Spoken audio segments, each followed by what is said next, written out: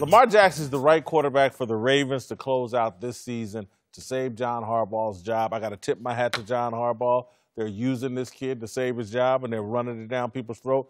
This past Sunday's the first time I felt like Lamar looked like a dynamic runner. First time I was like, oh, okay, I see the little Vick. We got a tall Vick out here. Yeah. I saw a little of that this week. Earlier, I hadn't seen that. But is he a franchise quarterback? Man, he had 18 carries again this past weekend. It's just too much. And eventually they're going to catch him. There's something to zigging when everyone else is zagging. And everyone is out there throwing the ball and throwing it at accelerated rates to the point where it can even come back to haunt those teams that are pass happy. If you're committed to the running game, he's a franchise quarterback. If you're committed to a playbook that's going to be signature Lamar Jackson and personnel decisions around that same commitment, he's a franchise quarterback. We all know the benefits of the run game. You tell me this all the time. And I want to fight it because the passing game is just so much easier. Like, do you want to run for 5 yards? You just want to throw a little short pass and get 7. I understand the benefits of the passing game, but the benefits of the running game have not gone away. Time of possession. And it's going to give a jolt of energy to your defense. I don't care what team you're on. Yep. If we're pounding the ball, it's going to feel great on the other side of the ball if I'm a defender. On top of how it defeats a team that's trying to deal with this. So if they're committed to Lamar Jackson, and this isn't just a one-off, yes, he's a franchise quarterback.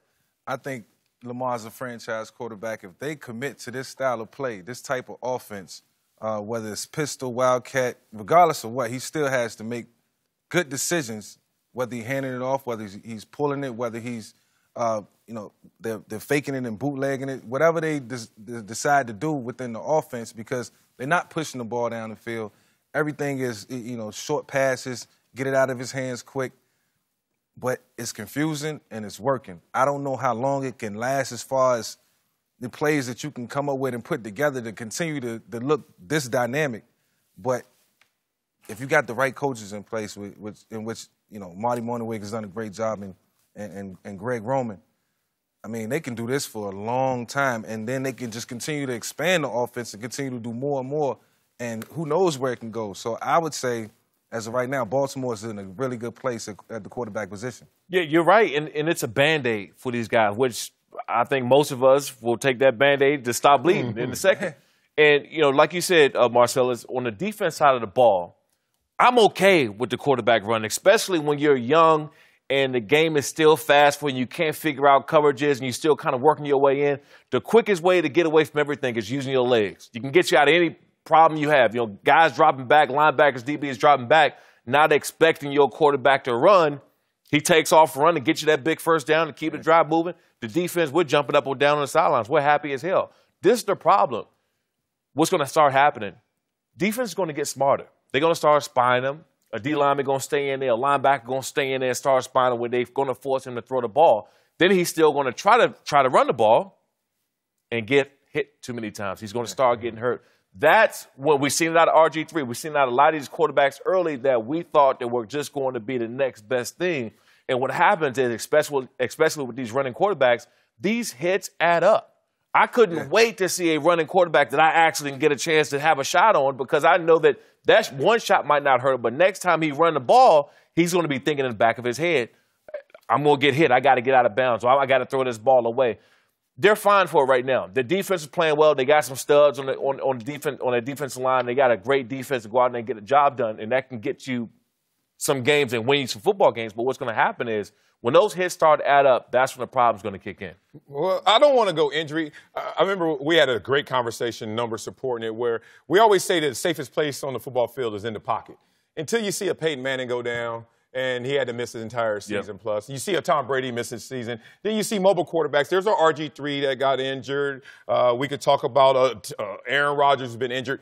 But there's no safe place on that football field. Let's just be real. Now, you're going to play with the percentages. I get that. I love the fact that this team, in 4 of their 5 last ball games, they have run for 200-plus yards. Like Barry Switzer wishbone numbers. And then in the one that they didn't, they had 194.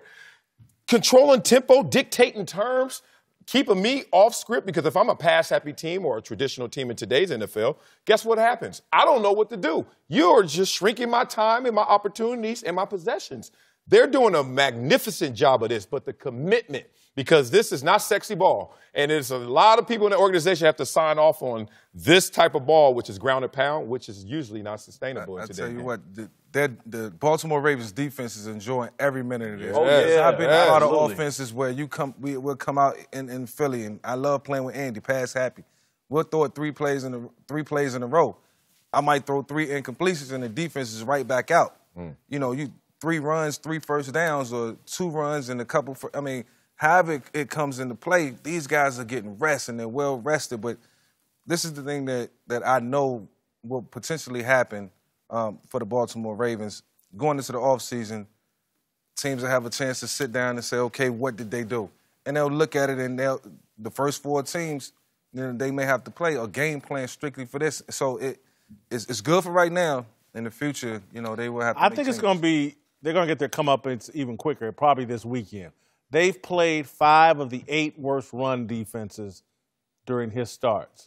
They're about to play the San Diego Chargers. L.A. Chargers, they represent. Yeah. The L.A. Chargers in the series defense. I still say San Diego. I think there's going to be a problem this weekend. Yeah.